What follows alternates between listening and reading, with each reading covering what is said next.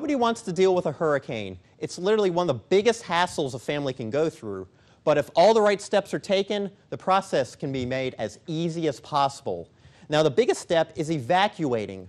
Unfortunately, our proximity to Houston means the traffic will always be there. However, here's what you need to know to properly keep your family safe during this stressful situation. Evacuation chaos. Hurricane Rita is a massive Category 5 hurricane over the central Gulf of Mexico. Winds are a whopping 175 miles an hour. Not only is Rita a monster storm, but she is coming on the heels of Hurricane Katrina. More than 3 million Gulf Coast residents decide to leave, prompting the largest evacuation in U.S. history. Problems quickly begin to multiply as highways become clogged with vehicles.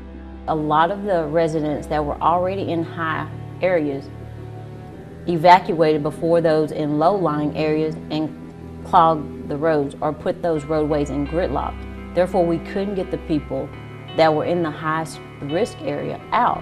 Traffic was so bad that it took some drivers nearly 15 hours to travel 13 miles. Many vehicles eventually ran out of gas, leaving evacuees stranded on the highway in triple-digit heat.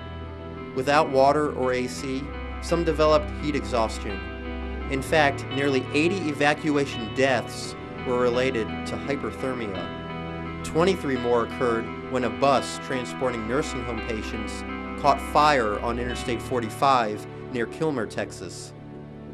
The overall evacuation from Rita caused more fatalities than the actual storm itself.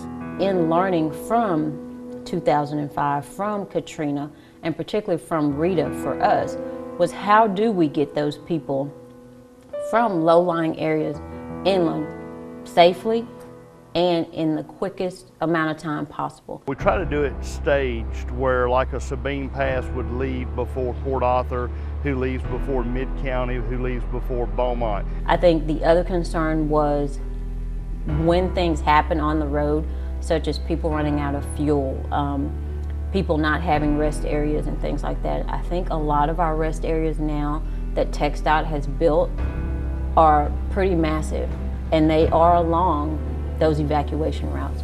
So how do you know if you must evacuate? Well, it's simple.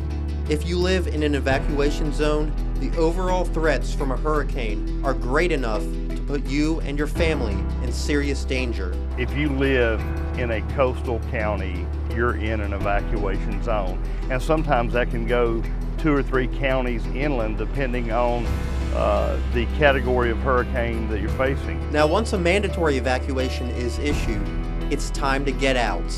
But if you simply believe you can take any roadway out of town, you would be mistaken. A lot of times people think, oh, I can go FM to whatever back road and I can get out. And you can't, because once that mandatory comes down, that mandatory evacuation, we start shutting off roads that run east and west. And I think that causes a lot of confusion. Leaving early is the best thing you can do.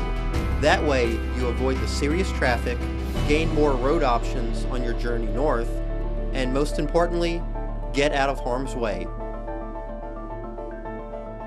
It took Hurricane Ike a matter of hours to wreak havoc on Orange County, but coming up after the break, we'll show you a special building that rose from the devastation. Hurricane preparedness tip number 3. Have an evacuation plan for you and your family.